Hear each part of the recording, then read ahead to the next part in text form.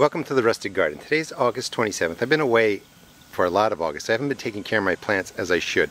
This is my kale bed, and what I'm going to do is I'm going to clean it up. Kale is a plant that can take the cold, it can take a frost. The root systems can take freezes. I'm in Maryland Zone 7, so if the freeze doesn't get down too deep, your plant will survive. But let me show you what's going on with this kale plant and talk about what I'm going to fix. You can see a lot of holes in there. I haven't been putting down my iron phosphate because I've been away. Snails and slugs probably moved in. A lot of the holes are probably from caterpillars. So I'm going to clean that up. If you look under here, you can see the chewing caterpillar right there. Over here by my thumb, those are all whiteflies. So what I'm going to do is wash this down with a hose first, rinse off all the soft-bodied insects. Then I'm going to spray a soapy water under the leaves because kale leaves are very strong, so they can take a stronger soapy solution. Always test any new sprays that you make. Then I'm going to hit it with some neem oil, put down some iron phosphate, and really clean all that out. And come mid-September, I'm going to show you the progress. These will be thriving, lots of leafy greens. I'm also going to feed it with a fish emulsion because my goal is really just to get nitrogen to these, and fish emulsion is a great organic way to get nitrogen to your plants.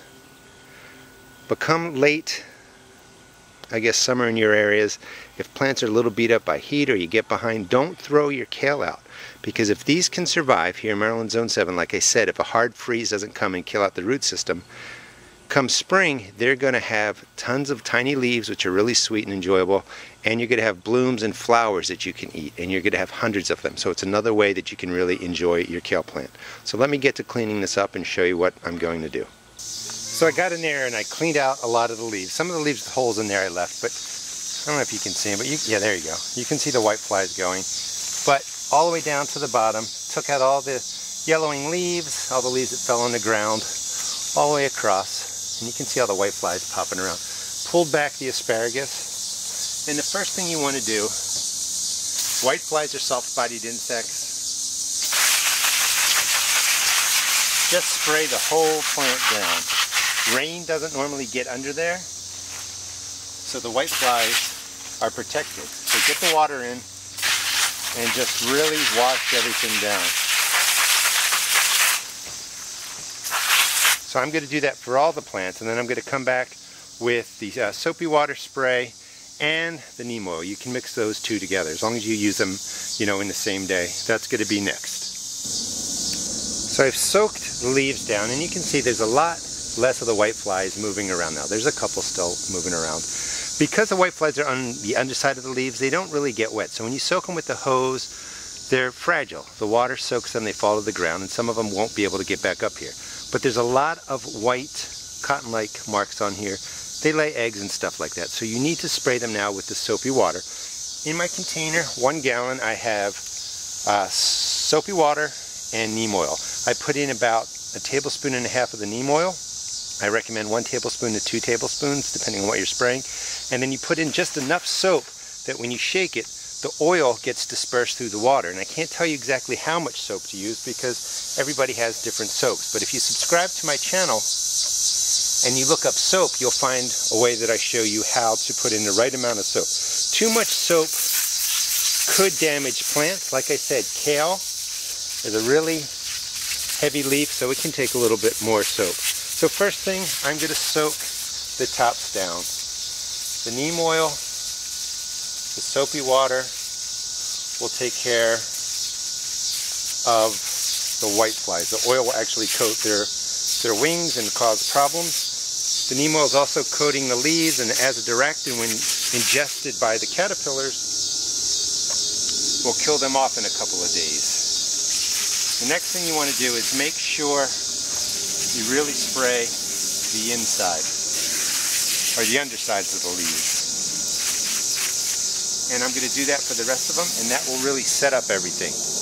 After you spray them, today you want to do this every 3 days for 2 more trials. So over a 9-day period, you're going to spray this down with neem oil and soapy water, and that will take care of any hatching eggs and kill out the life cycles of these insects. So I'm going to get back to the feeding. Alright, and again I just want to stress it's important that when you're treating something for insects or disease, you want to do it about every 3 days over a 9-day period. So you're going to do it 3 times. And that's just to kill the life cycles out of the bugs or the diseases. Now what I'm putting in here is fish emulsion. It's an organic fertilizer, and I use both. I use organic products and I use products that are called chemical fertilizers or fertilizers made by people or processed with, something that we do to them. Fish fertilizer is great. There is a concern that sometimes the fish could have heavy metals, but that's something for you to look up and learn about. I'm going to quickly hit the leaves. I don't want to put too much on there because I don't want to wash out the neem oil or anything.